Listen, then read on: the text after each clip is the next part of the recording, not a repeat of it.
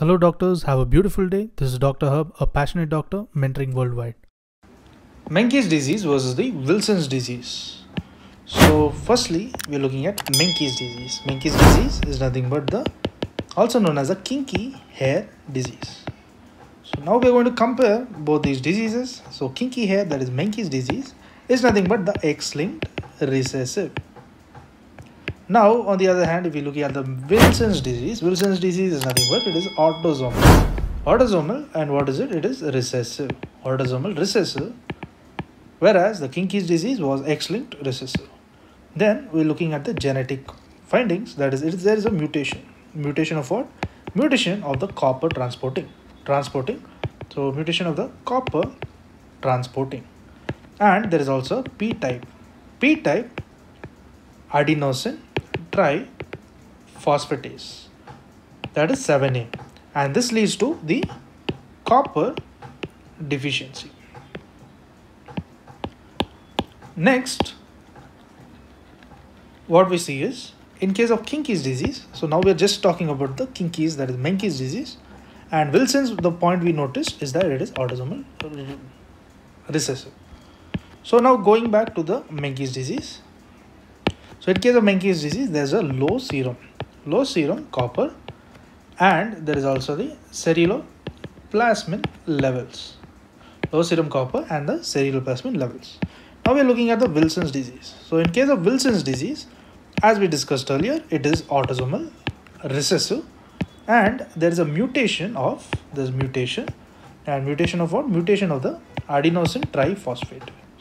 Adenosine triphosphatase, this is 7B, and this is nothing but on the chromosome 13q14, and it leads to an excessive copper accumulation. Next, what we see is in case of Wilson's disease, there is a low ceruloplasmin levels.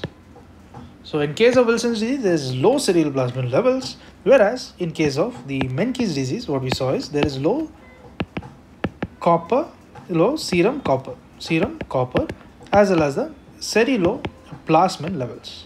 So in case of the Wilson's disease, what we see is there is low ceruloplasmin levels as well as low serum free copper levels, and an increase in the urinary copper excretion.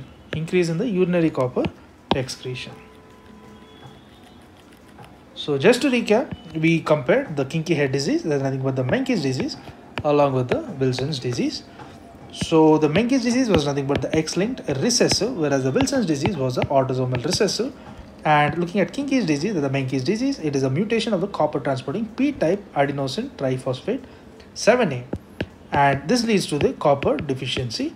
And next, looking at the Wilson's disease, is a mutation of the adenosine triphosphate 7B. So this is nothing but affecting the 7B, and this is on the chromosome 13q14, and this leads to the excessive copper accumulation. Then looking at the Menkes hair disease, there is a low serum copper. And the ceruloplasmin levels. Whereas in case of Wilson's disease, there is a low ceruloplasmin levels as well as low serum free copper levels, and increase in the urinary copper excretion.